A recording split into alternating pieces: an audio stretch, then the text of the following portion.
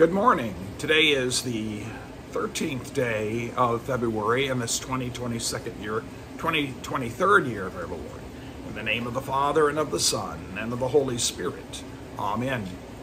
It looks like it's shaping up to be a beautiful day here. We have blue skies, just a little bit of a wind blowing, not too much, and temperatures are remaining on the cool side for a little while, but we had a good saturation of rain over the weekend, so all of those jonquils and daffodils and other flowers that are starting to push through will have an easier job of doing so. Spring is getting nearer to us than it is to many of you. I have a couple of blooming trees out back, and there's some blossoms already opened up on those. So we don't want to be in too big of a hurry for that. Nature needs to run its course, but sometimes the seasonal temperatures vary so much that we get a little bit ahead of the game. Today we have a prayer from Martin Luther that's entitled "For an Answer to the for Assurance of Being Heard." Lord God, Heavenly Father, I ask for a neat assurance that our petitions may be nothing less than yes and amen. Otherwise, we will not pray or have intercession made for us. Not that I am righteous or worthy, for I know very well and confess that I and we are unworthy.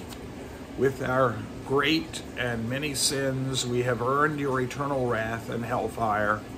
But because you command and constrain us to pray in the name of your dear Son, our Lord Jesus Christ, I am still somewhat obedient. Not because of my own righteousness, but because of your infinite goodness, do we kneel and stand before you. We pray for what is upon our hearts concerning those in need of your help. If you do not help them, O Lord, you will offend and dishonor your name. Surely you will save your reputation, so that the world will not say that you are an ungracious and dreadful God. Preserve us from such misfortune. Remember, dear Heavenly Father, how you have at all times supported and helped your people. We will not stop knocking, but will continue crying aloud and pleading until the ends of our lives. Amen. From the 51st Psalm. Have mercy on me, O God, according to your steadfast love. According to your abundant mercy, blot out our transgressions. Wash me thoroughly from my iniquity, and cleanse me from my sin. For I know my transgressions, and my sin is ever before me. Against you alone have I sinned and done what is evil in your sight, so that you are justified in your sentence, and blameless when you pass judgment.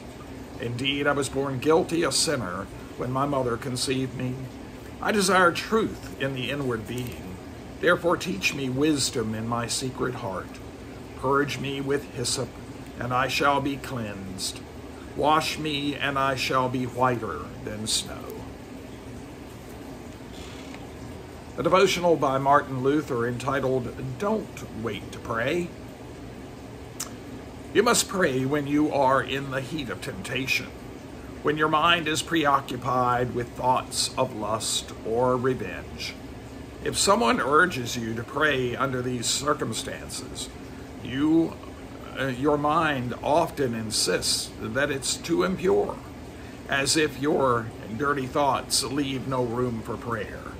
But you must not wait for temptation to end or the thoughts of lust and other sins to totally disappear from your mind before you pray.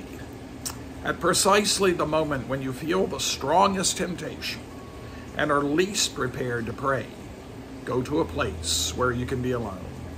Pray the Lord's Prayer or any other prayer you can think of to defend against the devil and his temptations, and then you will feel the temptation decrease. Satan will run away.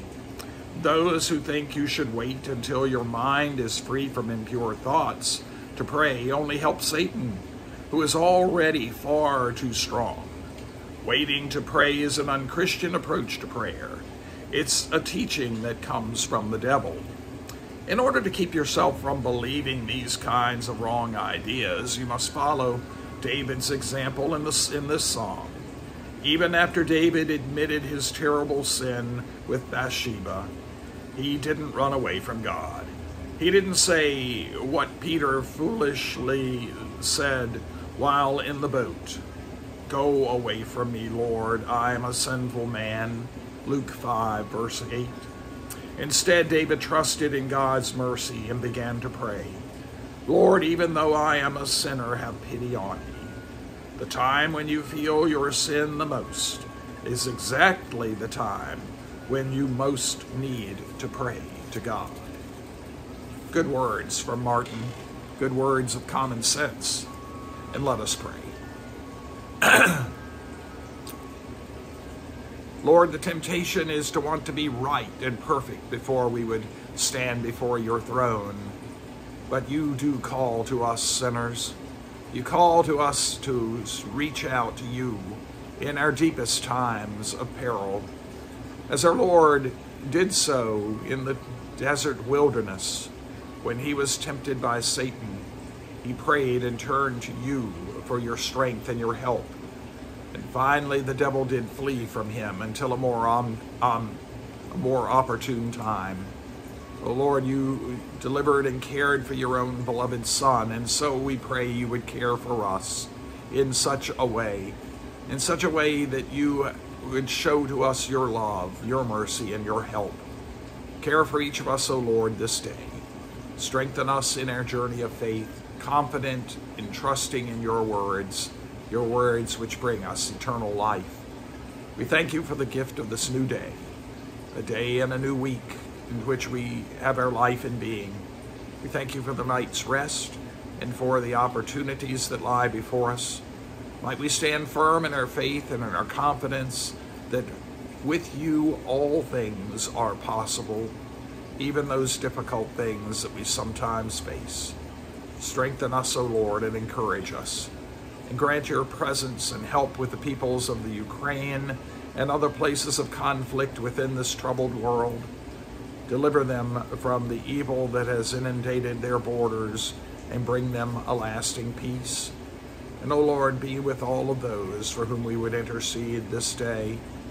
We pray for Judy and her family, for Tom and Nikki and Lisa, for Miriam, for Billy, for Linda, and for Evelyn Ragg and Evelyn Tompkins.